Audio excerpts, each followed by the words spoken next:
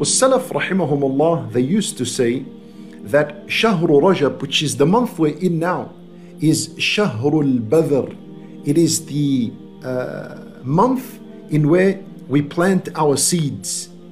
And the next month, which is Sha'ban, is the month of As-Suqya. It's the month in which we water the seeds. And so you know this process of burying seeds into the earth and then watering the seed, what's that? That's preparation. This is preparing. This is how you prepare a tree in order for it to grow. So this is preparation. What As-Salaf rahimahumullah was saying, that the month of Rajab and Sha'ban are months of preparation. This is where you put serious work, hard work and effort. And then they said Ramadan is the month in which we harvest the fruit. This is the month in which the fruits are now ripened and they're perfect to harvest and eat. And when you eat fruit, what happens? You enjoy the experience. Then Ramadan is not the month in which you prepare. This happens way before. Ramadan is the month in which now you're enjoying this worship. You're enjoying reciting the Quran.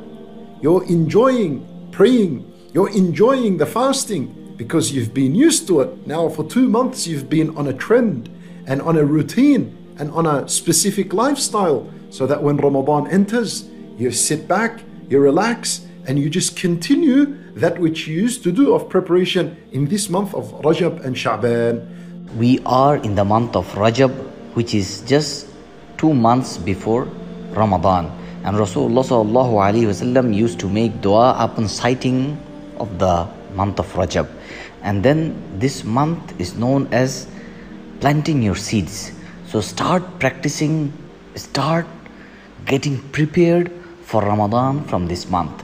Start your charity, start becoming generous. Yeah, you should be generous and charitable throughout the year, but from this month, start giving more, start becoming more generous, start fasting more. Fasting on Monday and Thursdays every week are sunnah of Prophet Muhammad sallallahu alaihi wasallam. If you couldn't do throughout the whole year, you should start from this month of Rajab. Tighten your belt, start preparing hard for the month of Ramadan, because month of Ramadan is just around the corner. And Prophet ﷺ used to take his preparation and used to make dua from the month of Rajab. And Ramadan, we all know, is the best month of the whole year. So we should not let Ramadan go in vain. We should prepare from now, and we should do our best in the month of Ramadan to please Allah subhanahu wa ta'ala. May Allah make it easy for us to start doing good deeds from this month of Rajab, and may Allah make our Ramadan a fruitful one. Please support our dawah works at www.supportdawah.com.